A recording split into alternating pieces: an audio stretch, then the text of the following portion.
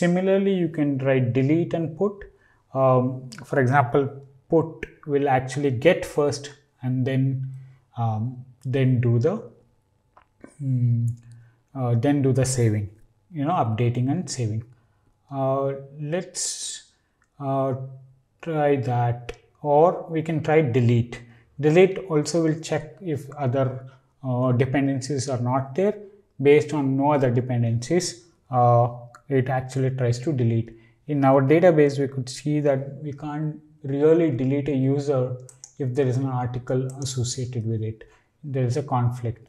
So either you can check it at the database level by you can try to delete it and it might throw a database exception, and then you can tell it to you can return a response saying you can't delete because there are articles for this user, or you can always say that please delete the article before you delete the user. Or the other way is to actually you could, if the API wants it, you can also delete a user along with deleting his articles as a default thing. So depends on how the APIs are defined, what's the requirement of the API. You can also check first here, instead of depending on the database, you can actually find first if there are articles, then actually say that you can't delete it. Let's do that. Let's say get username. Let's say check if the user exists first. Okay, then check if there are articles for this user. If yes, throw error.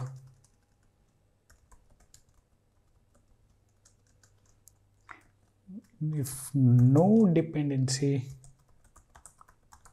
then delete. In this case, we won't be returning anything. We just will be returning empty. And what could be the status message? You can check here, go to delete.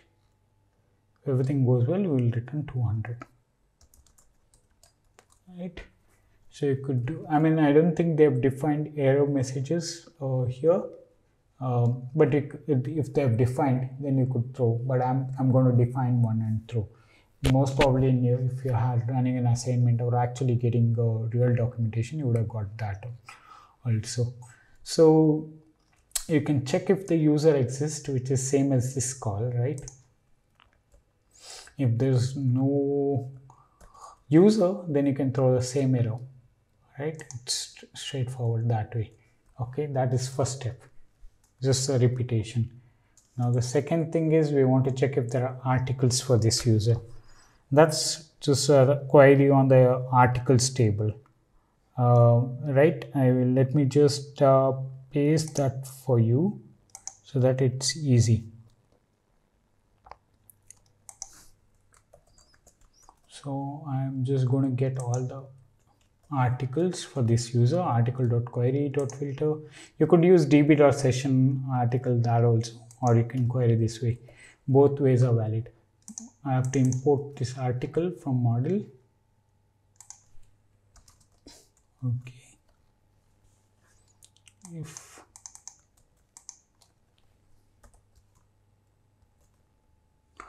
articles and 0, just checking, then throw an arrow, right? I just want to throw an arrow, like a business arrow.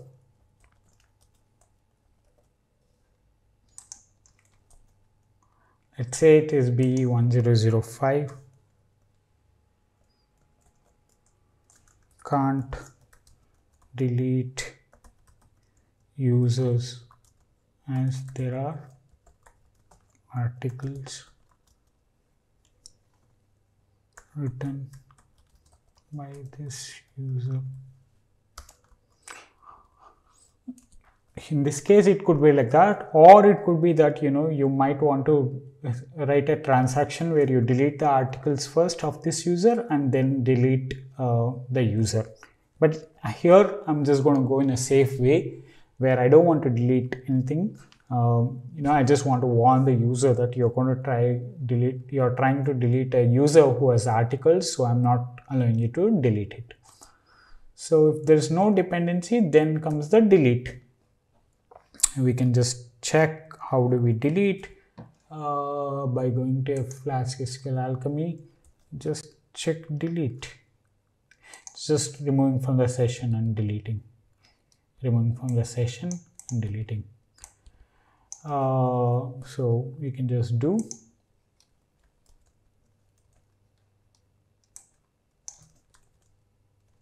okay.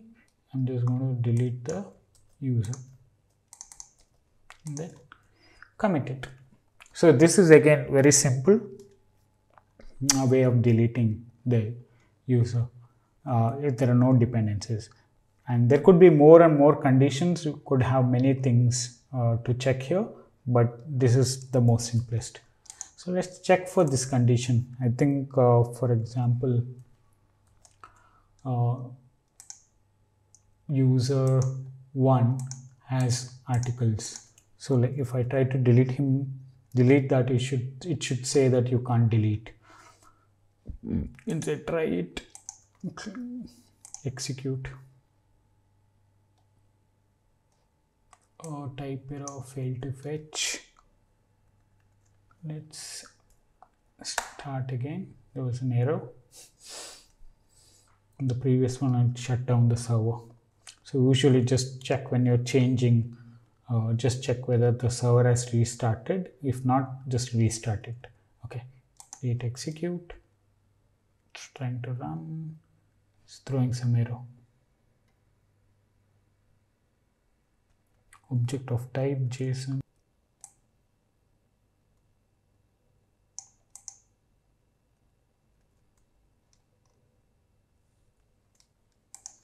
Oh, I'm trying to return the user if there is valid here, and I don't have to do that. Basically, I just copy pasted. Okay.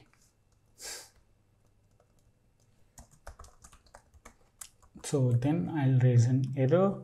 If not, I do this. If there's no dependency, then delete. Right?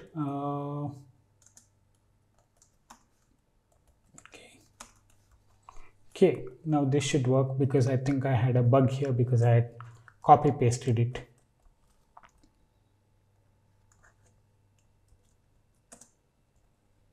Okay, let's go here and try to execute again.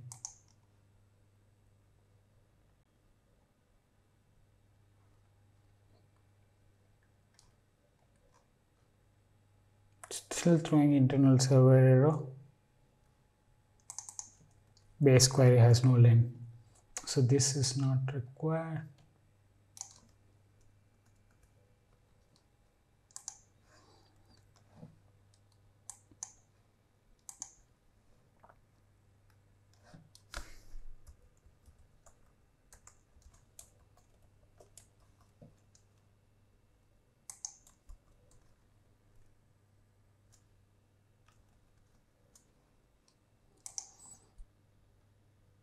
Okay, there you go, error.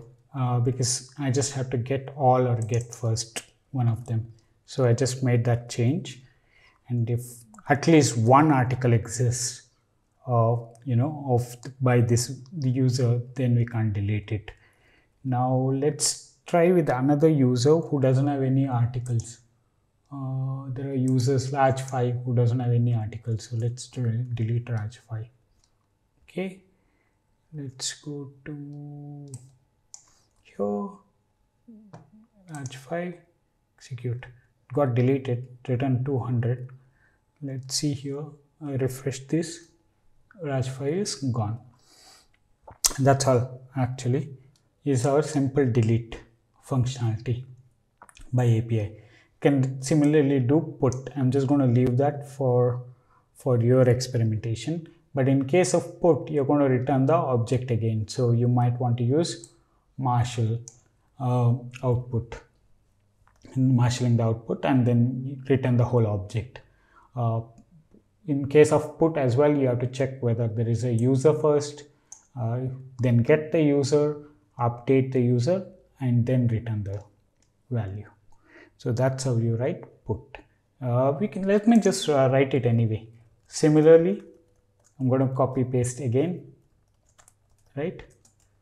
And then we don't need to get anything. We just need to check whether the user has sent us the values.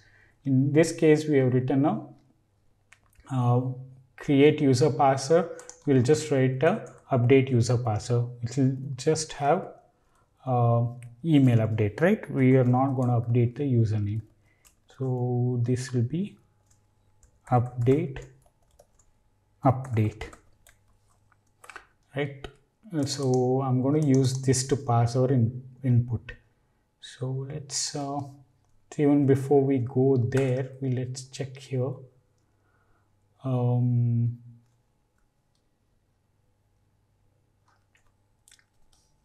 Parse this value similar to how we have done here, right? So I'm just going to copy here.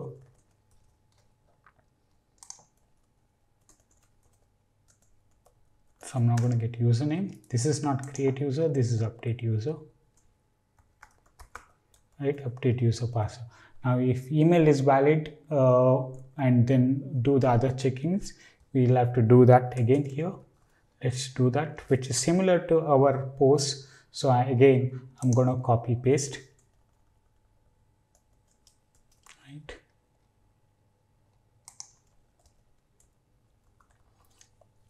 So email is none, then it will throw an error because it needs valid email, again valid email. But there's one more condition here. Say if there is already a user with the same email ID, we don't want to update it. So we want to check whether there's another user with the same email ID. So let's just check that. Right, we can find another user with user.email is equal to email. Then it will become a duplicate user. If user, then we'll throw an error, right? We don't want to use the same email ID, right? I don't think we have an error code defined for that. We can just do 5. We can do it as 6 and just say duplicate email.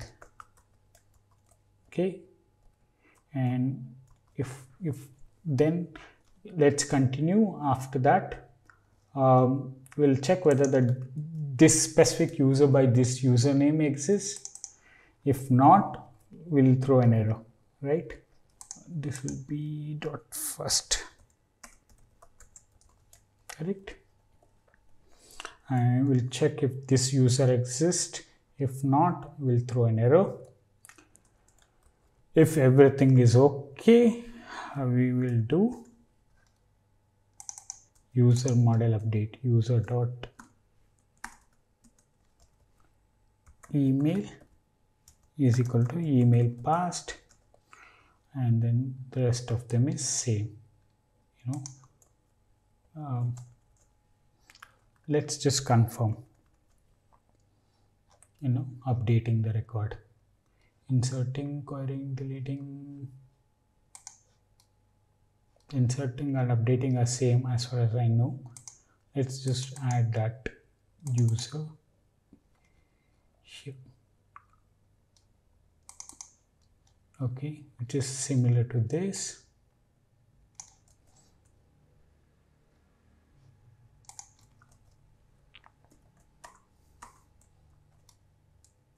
And this user, and then commit, but here we are going to return the user, the updated user, hence we are going to marshal it, right? And similar output.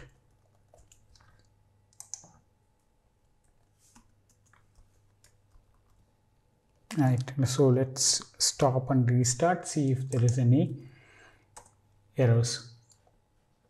Seems to be no error. Okay, let's go back to our port. So it takes one email. Let me try it out. Username, let me just try and use an email that is given here. Tejas. Okay, let's write that. Let's not give an email. Let's see if it throws an error. Okay, it throws an email is required. Then let's give an existing email of some other user, same user, doesn't matter. Right. Okay, it should throw an error that duplicate email, right? Duplicate email, through an error, duplicate email. Now, if we put a non-existing user like Tejas123, it should throw an error there too. You know, it's throwing anyway duplicate email, but regardless, if we give a valid email too, let's say I was giving Tejas123 for this user, but this user doesn't exist even though this is unique and valid email. So choose not found, this user is not found. So which is the error that we had expected? Here it is, requested resources not found. Now the last validation that we want to check is we want to update if everything goes well, right? So now what we can do is we can just update this Tejas with tejasgn.example.com. This is a valid user, a valid email ID, also unique email ID not used by anyone. So now if I execute, it should run and return the response, which is an updated response. You can see that it's written by user ID, username as tejasgn, email as tejasgn@example.com. Let's just check in the database. If I refresh by doing Ctrl+5 or Ctrl+R, you can see that the email has been updated. So you can do much more, validation or in a different way, but this is how you generally write, and this is a simpler way of writing it. Of course, you can add more customization, more custom validators, or different type of error. If you use some of those errors, which are not defined extra, ideally I would stick to what they've sent. Usually the documentation will be full, complete. This documentation is not complete because not all the errors are mentioned here. Usually all the errors will be mentioned and all the cases will be mentioned, so it's crystal clear as to what to implement. That's all actually. For the rest of the tables, I will leave it to you how to implement. For example, how to insert all of the CRUD into articles, or send authors as part of articles so that you can insert into article authors, etc., etc. You can probably first write the documentation for yourself, get it validated by one of your peer or one of your course instructor, and then try it out to implement yourself just as an experiment. That's all from me today. Thank you so much. Bye.